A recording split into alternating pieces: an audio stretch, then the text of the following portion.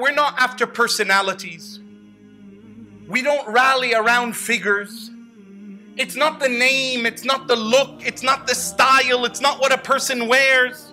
See, subhanAllah, you know, one of the things that has happened to our ummah at times is that we've become really compulsive in how we view certain segments of our community. Sometimes we look at one with an eye that makes us blind to our own faults. The robe of a scholar doesn't make you scholarly.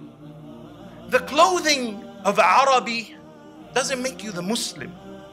It's the Qur'an in your heart. It's the firmness in your sabr. It's the belief and the conviction in your dealings with others. This was the way of Muhammad sallallahu alaihi wasallam. Muhammad is only a messenger. Don't look at the physical. Don't hold on to the persona. It's about what they say and teach that takes precedence, even if it is Rasulullah sallallahu alaihi wasallam.